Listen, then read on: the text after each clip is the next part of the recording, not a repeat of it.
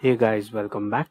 In this video, we are going to look into the understanding of schemas.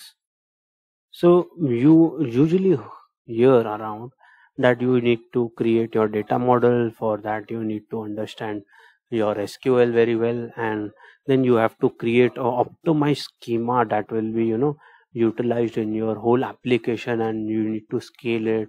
You need to create an ETL, you need to take it to the warehouse, or you need to catalog it or something like that. So there are some of the terms and some of the structure that I am going to try to explain you guys into a simple format, and I have created a simple differentiator between the schemas. So we have three types of schemas. Let's go to the first type of schema, which is the star schema. So this is very simple to understand what is a star schema. Over to here you can see a fact table.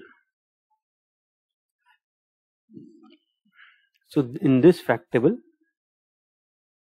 you will have all the measurable data. That means, let's say, sales, revenue, quantity. Okay, let's say you have fare charges, XYZ. You will have all those data over to here, and based on that particular set of transactional data, you will have some IDs. So those ID will be, let's say, product ID, customer ID, or some composite keys in your perspectives. This is just an sample image of a star schema, but in reality you might have some composite keys that will be linked.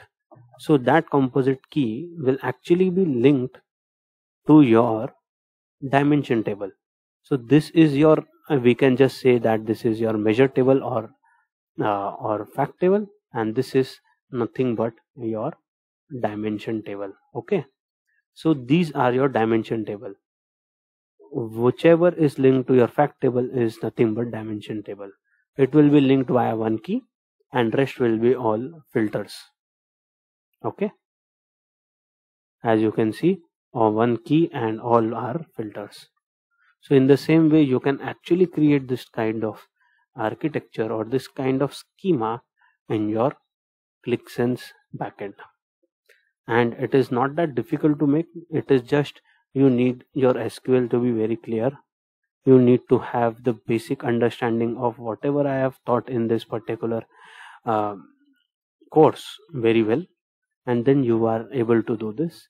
There are a lot of courses outside for free and for paid in Udemy, Coursera, wherever you go, which will teach you how to create your star schema or try to create an optimized schema in any of the tools. You shouldn't be dependent on any tool.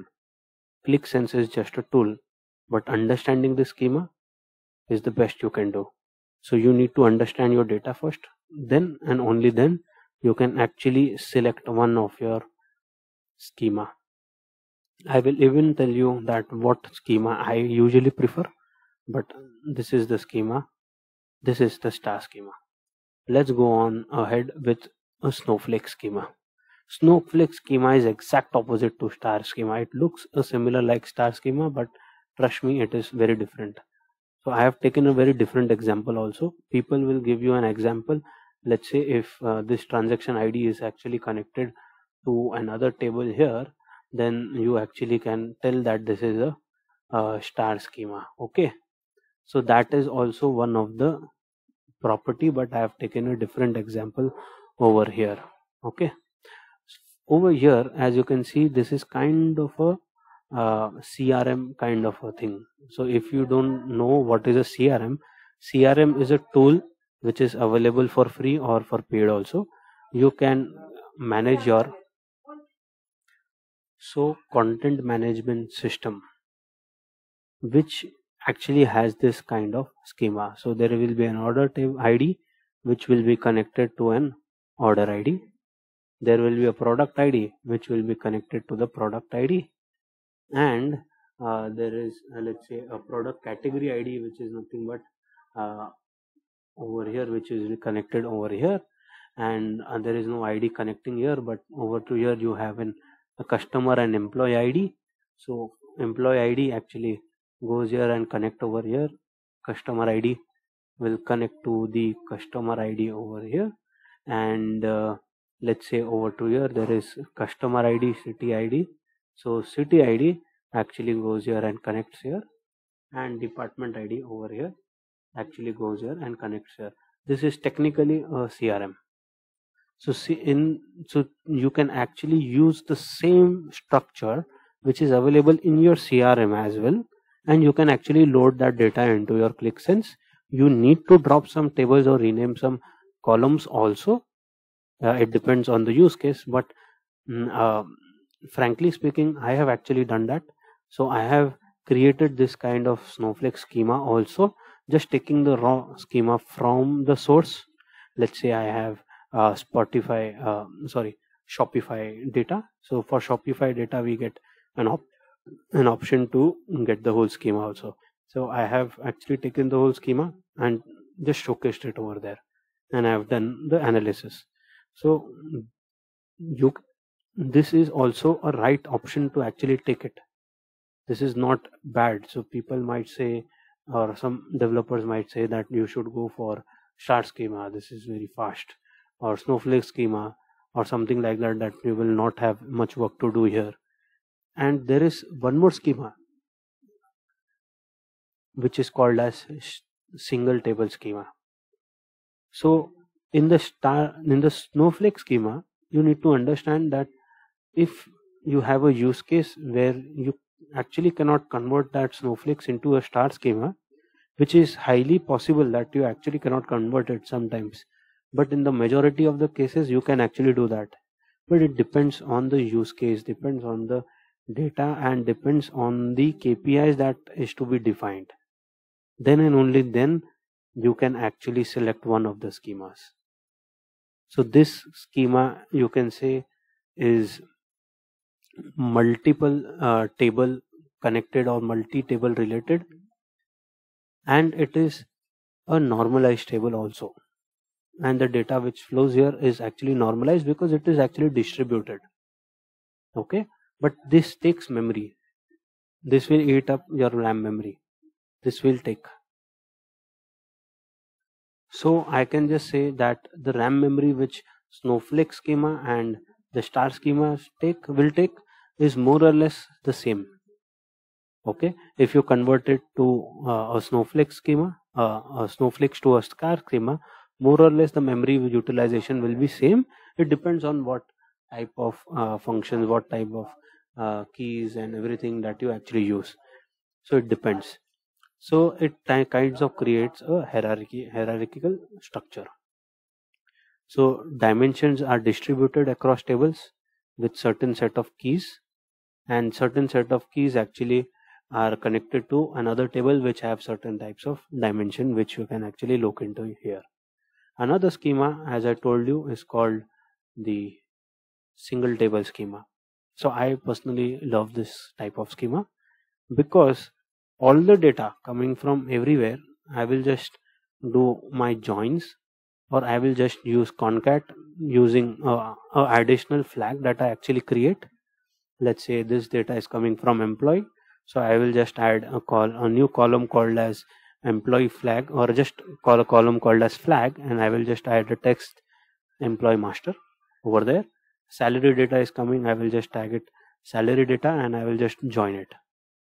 Okay, so that will create some specific flags, and I can play around with those flags, and I can create a single table. So it can be a pre-joined table, or it can be a different table. So you have to understand that which kind of data is to be added, or which type of data is to be concatenated. When the concatenation of such data is done, then you will have a single data. In my case, I have just specified that employee data table is present for me. When this is there, so it has certain advantages and certain disadvantages. Let's go to the advantage and disadvantage. So in simple way, I'll encapsulate everything that I have said. Is I have categorized into 5 sections. First is response time, RAM consumption, script runtime, flexibility, complexity. Okay, so let's start with Snowflake schema having these parameters. So response time is satisfactory, where I can say it is okay. RAM consumption is good. Script runtime is good. Flexibility of that model is not good because there are too many tables that you have to deal with. It is kind of a spider web. Trust me. Complexity is there because it is kind of a spider web. That is why. So, but it in the exact opposite way, if you see the Star schema, where people or developers might tell you that please use Star schema, okay, instead of Snowflakes. This is because why they tell you is because the response time and RAM consumption is good, and whatever is poor or bad or over to the Snowflake schema is excellent in Star schema. Let's say script runtime, flexibility, and complexity is not that much because you actually have one fact table, okay, one fact table which is connected to the dimension table here, okay. So two dimension table is actually connected to a fact here. So over to here, when you filter something here, it automatically it will go over here only and it will try to filter. Same goes with this particular table. So this is very helpful. But over here, it will go from here to here, then it will go over here. So it is kind of a spider web that utilizes a lot of time as well as a lot of memory, where the complexity is high. In Star schema, complexity is very low. It is highly flexible. Script runtime is also very nice. RAM consumption and response type is also good. But I personally like using a single table schema. So this is my kind of a choice, because the complexity of data and the requirement that is flowing from the stakeholders is such that you kind of have to go with Star or single table. You will not really have an option. So single table is like doing flags and you can manipulate using front end. So the advantage is that response time is very fast because you don't have to look into anything. You just are going to filter these specific rows directly. Flexibility is excellent because technically there are no connected tables there. Complexity is 0 because you have concatenated or joined everything into one single table. But the RAM consumption and the script runtime or script what you actually write is a little complex. The script what you write has a lot of joins, has a lot of concat, has apply map, God knows what. Because of that, if so, the script is very hard to understand, and if there is any changes, then it will take some time for you to rectify it.